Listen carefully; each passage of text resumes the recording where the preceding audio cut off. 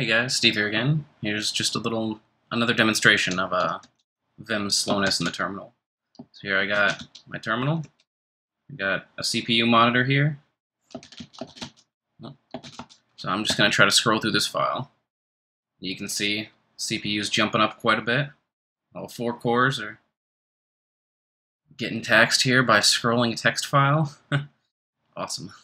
And you can see it's quite choppy. The more files I open, the worse it gets. Pretty sure it's just having to redraw more characters.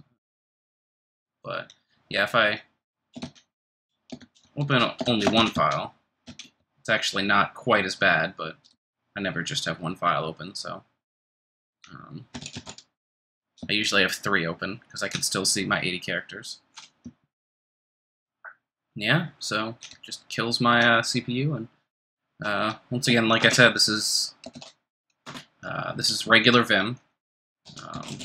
I do have MacVim installed, but I'm not running it. If I do use MacVim, everything's great. It takes a little bit more CPU to get started, but then scrolling is trivial.